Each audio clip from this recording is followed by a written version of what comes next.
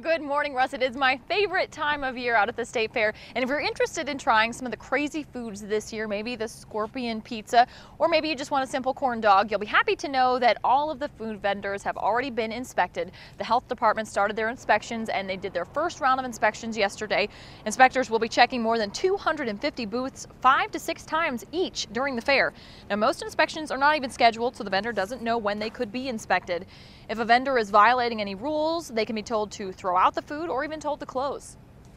We might have to shut them down temporarily. We'd ask them to close voluntarily for a few hours, which they typically do, and then they remove the problem and then we allow them to reopen.